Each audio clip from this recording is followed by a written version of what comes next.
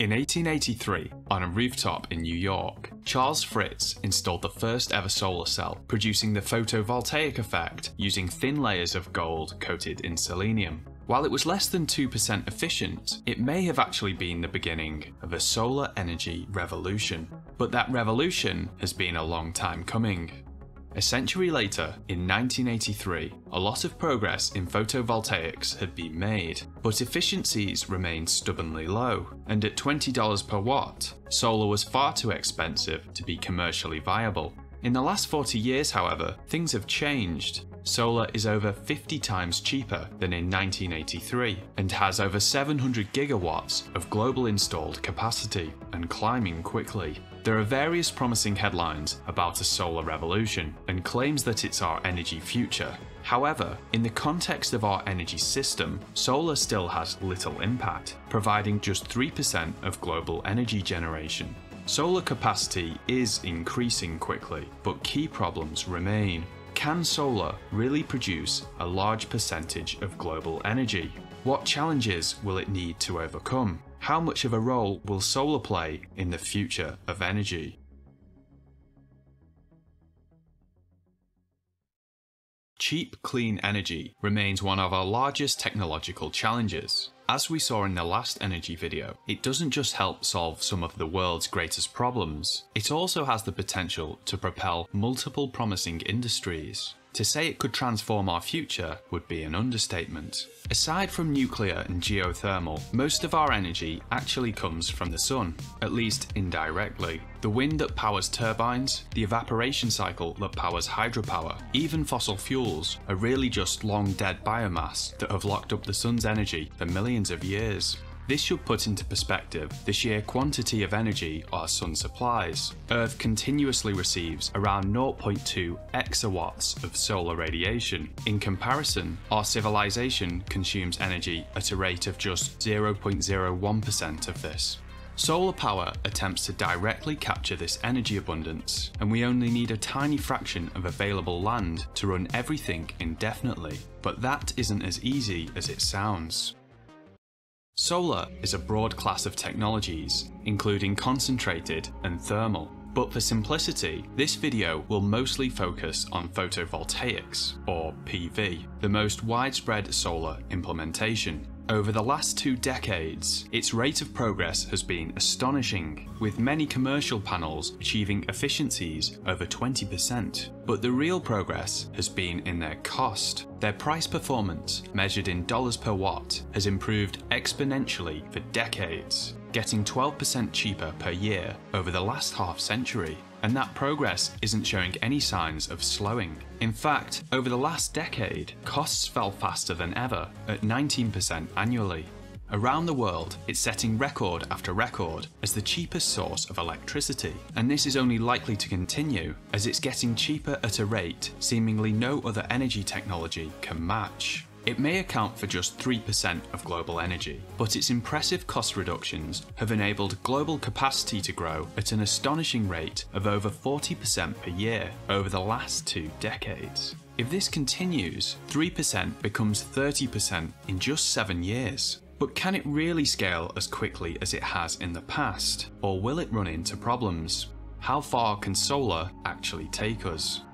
The last video highlighted how cheap, clean sources are essential to escaping our global energy trap, and time is very much of the essence. With solar's incredible rise, it's tempting to think we are approaching the endgame of our energy transition, but that may be premature. As you might expect, the real picture is a bit more complicated than was just presented. Many of solar's drawbacks are well known, but understanding how they impact its future is difficult. Which issues are temporary hurdles, and which are major obstacles to future scaling?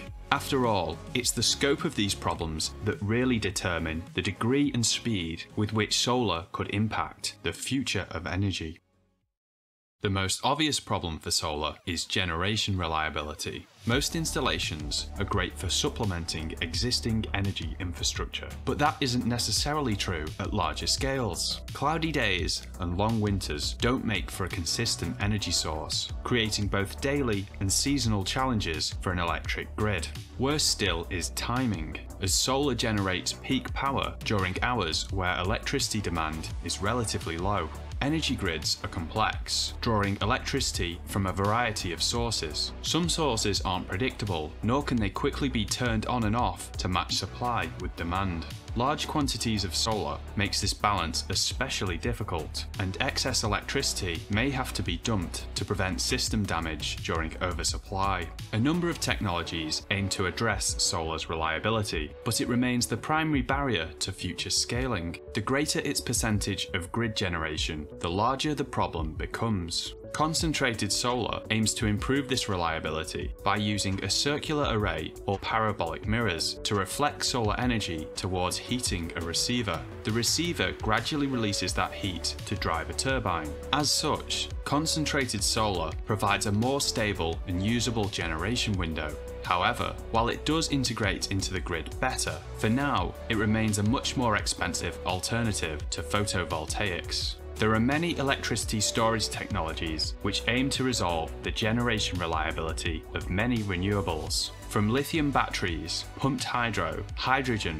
flywheels, and even compressed air. While grid storage could be the suite of technologies to propel renewables, they're still in the early stages of development. How long will they have to store energy for? Will they be cost effective? How quickly can we scale them? The viability of promising storage technologies will be explored in their own video. But for now, we can say that without cheap, scalable, and versatile storage, solar's contribution to our future energy infrastructure will be severely limited.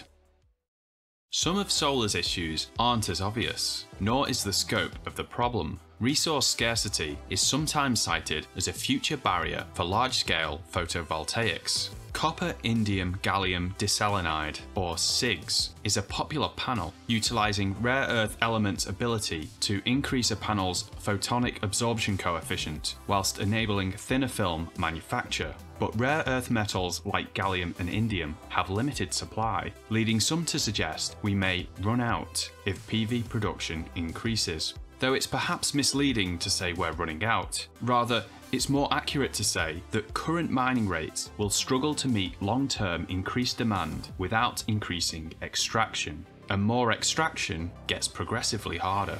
Gallium and indium are extracted in low quantities from bauxite, zinc, tin, and silver ores. For the most part, deposits aren't especially rare, but we aren't currently set up for larger scale extraction. The challenge is less about running out, but how quickly supply can respond to a significant demand spike, particularly for indium. More demand prompts more extraction, but adding smelting capacity takes a few years. Material shortages could lead to cost spikes and at least temporarily slow solar's rapid growth. It's cheaper and more sustainable to recycle rare earths than open new mines, and there are increasing efforts to do this. Expanding recycling activities can simultaneously decrease both supply risk and cost. In the longer term, the rapid fall of space launch costs are lowering the barrier to asteroid mining, which also happens to be a vast source of rare earths. But the viability of that is best saved for a future video. Rapid cost reduction has been a big part of solar's rise, but it needs to continue if solar is to become a universal energy solution. Its global average levelized cost of electricity, LCOE, is already very impressive, showing it's already cheaper than fossil fuels. But we need to be careful about generalizations with this figure, as there is a selection bias at play. Many installations aim to utilize solar in favorable situations and environments, as this maximizes the return on investment. But this does mean that solar's current LCOE isn't necessarily reflective of what it would be as a globally versatile solution. An obvious example of this is regional variance. What do you do in regions that don't get much sun? After all, solar's record-breaking cost headlines all have something in common. They're all in regions of high solar irradiance. Santiago gets around twice Edinburgh's annual solar radiation, greatly affecting the ROI of PV systems. Non-equatorial regions also have greater seasonal variation, exacerbating long-term storage problems. Is it realistic for solar to scale into those regions? But there's more. So far, we've focused on electricity generation, but that's only part of our global energy trap. In the last video, we saw how producing building and industrial heat contributes just as much carbon as power generation. Clean electricity is only half the battle, and producing clean heat energy is much harder to solve. To be cost competitive with fossil fuels, electricity generation typically needs an LCOE of between 5 to 18 cents per kilowatt hour. For producing heat, it typically needs an LCOE of just 2.2 to 8 cents per kilowatt hour. That's another 60% cheaper.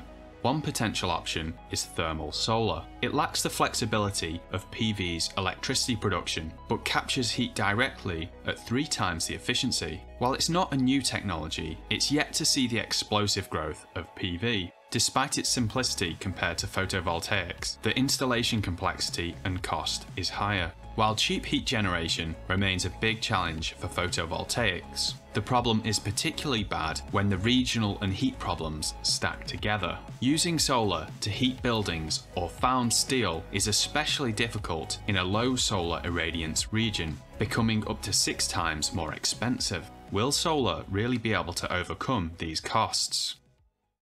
Still, universal photovoltaics might not be off the cards just yet. We've already seen how solar is cheaper than fossil fuels, at least in optimal regions. And even if it isn't cheaper everywhere, the exponential cost reduction we saw earlier means that it's only a matter of time before it's true for electricity everywhere. If last decade's 19% annual fall in cost continues, then PV will halve in cost every 4 years. So what's cost viable in Los Angeles should soon be cost viable in Stockholm. So long as this exponential rate continues, solar will quickly become the cheapest source of electricity across the world, irrespective of location. In fact, even when it comes to heat, while it may take longer, the story is similar. PV's record electricity costs are so cheap, they're even highly cost-effective for heat generation, at least in principle. So global heat generation may also be a possibility sooner than you might think.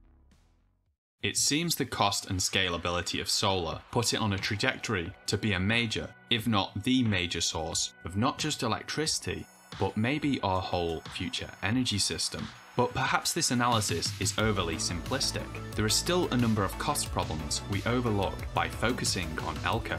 For example, photovoltaics are extremely cost-effective in the long run due to long life and little maintenance. But upfront capital costs still present a major funding challenge compared with other sources. Can we really assume that PV will get exponentially cheaper? Or are there fundamental limiting factors? What determines the cost of PV, and are there production or business avenues for reducing them? What future improvements can we see in the research pipeline? While a solar future looks very promising, there is a lot more we still need to investigate to truly understand its potential. And of course, energy technologies don't exist in a vacuum. How do other emerging technologies like small modular reactors compare? These are all topics worth a future video. But first, perhaps the most critical question about solar and renewables' future is storage cost. So far, we've only focused on how cheap PV is for generating electricity. But we can't have large-scale solar without adding storage. Cheap generation doesn't matter much if the systems that will capture and store energy are prohibitively expensive. For that reason, understanding electricity storage is essential to understanding the future of energy, and an upcoming video will look at just that. So, what are the leading methods of energy storage? How cheap will they get? Can these technologies enable a renewable energy revolution? Let's find out.